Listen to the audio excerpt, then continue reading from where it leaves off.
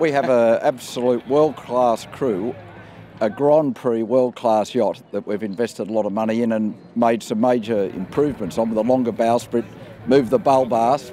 We didn't do that for fun. This is all out for us. This is no holds barred.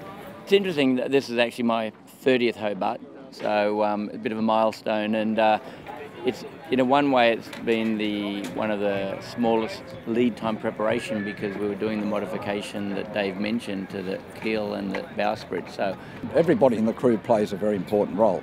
Stacey's our boat captain, so we rely on her for everything to do with the boat, and Adrian's our navigator, and navigation's more than just getting your navionics out. It's all about weather mapping and should we be here or there, and Coco relies very much on her and spends a lot of time down below looking at weather maps. And I've got to say, it was a dream run, and I normally, in recent years, have been sailing on maxi yachts, and to actually sail on a 62-footer is a pleasure, because it's a big enough boat to be fast, but it's small enough and everything's light enough that you can actually handle it.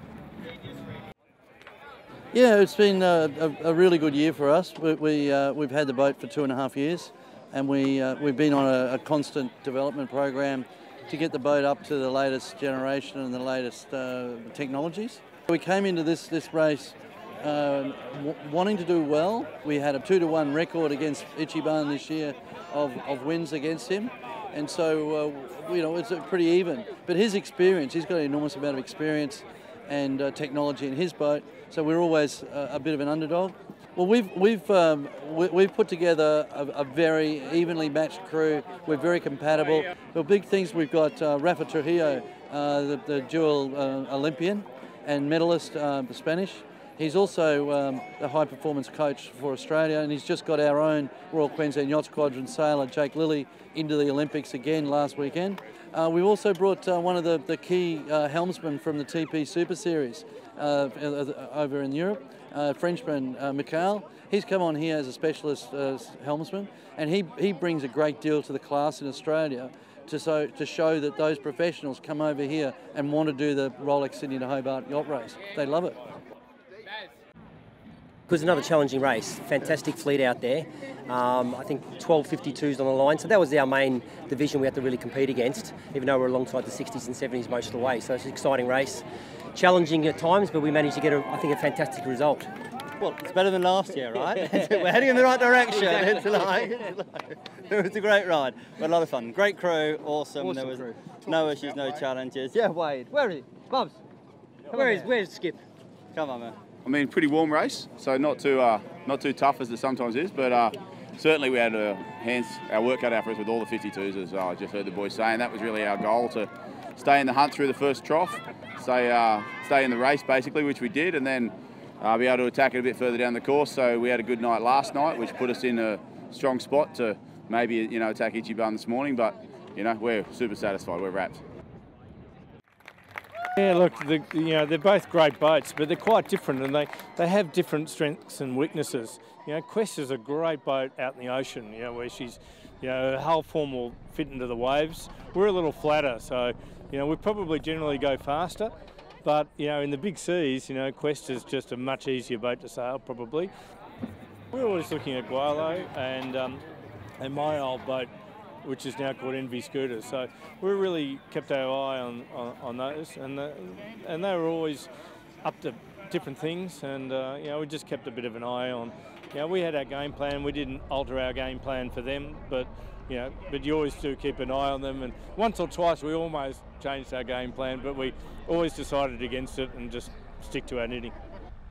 The boat's now 2 years old, so we know a lot more about the boat. There's a couple of things we were still making up as we went along in 2017. We're always expecting the TPs to go really well in this race, and then the outside chances being maybe boats just a fraction bigger or a fraction smaller than us, or a much smaller boat. And I think we're now into that area where we're looking at the much smaller boats to see where they've got a chance. And those guys are going to be out there pushing hard all night, and we'll be drinking beer. And we had an interesting race with a number of the smaller boats, which was probably exciting for them, a little disappointing for us. Going into the first night, the first big hole, big game changer transition, as it was called, period. You know, we had great leverage on all the TP52s and Chinese Whisper, you know, some 30 miles, so we're pretty happy with that. Next morning they were 10 miles in front of us, so very unhappy with that situation. Oh, Chinese Whisper got there first. We let them off in the end. Said good morning to the Wild Oats boys, and we both went like that. It's like, you know, who'd figure. So at that stage they tried inshore and stopped, and they tried offshore and stopped, and they were heading back inshore while we were heading offshore, and it seemed third time lucky they got inshore and got some wind and took off. The boat lived up to my expectations, more than actually. I'm very happy with the boat. Quite proud of the fact that it was really a whiteboard study of what we believe we could do with the boat to make it improved, and so we've got a totally different package to what we used to have. First night out, we came in, I think, looking quite strong. Next day was a lot of reaching, which really didn't suit us. Then last night we sort of came home, raced really hard through the night, woke up this morning and we were back in front again, and it was a real tussle to the end. Unfortunately for us, we got caught in Storm Bay. There was nothing, so we sat there and tried to move and we couldn't get moving. And look, I think Ichiban is the boat to beat. It's an incredible program, great team, great outfit. And for some reason we seem to be the ones that upset them from time to time, and we beat them in the last race in Bird Island. Could have gone either way, I think, today. My co-owner Bob Steele was unable to make it on the boat this time. He broke some ribs in an earlier race, and we really missed him. Yeah. Bob and I were racing 40-foot boats for the last 3 years, and Bob sold his and I sold mine around the same time. Now we own Quest.